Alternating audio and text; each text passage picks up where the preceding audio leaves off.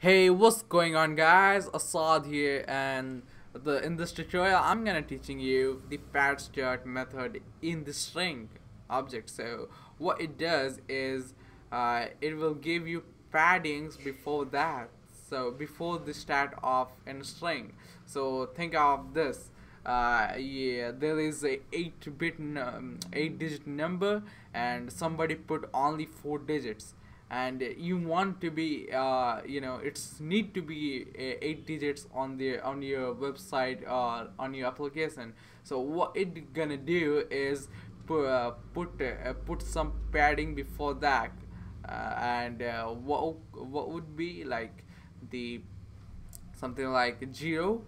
So let's what we're gonna do, create a const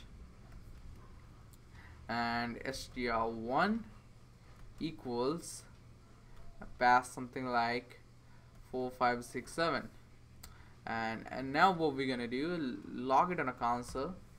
So and use the prototype of string is string1 here, and after that we use the pad start.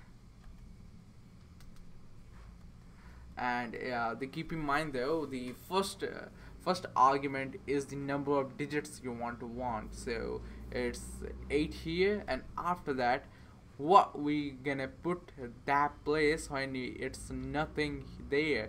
So it will be 0 in this case. So what it's gonna do is give you this 4 zeros and this.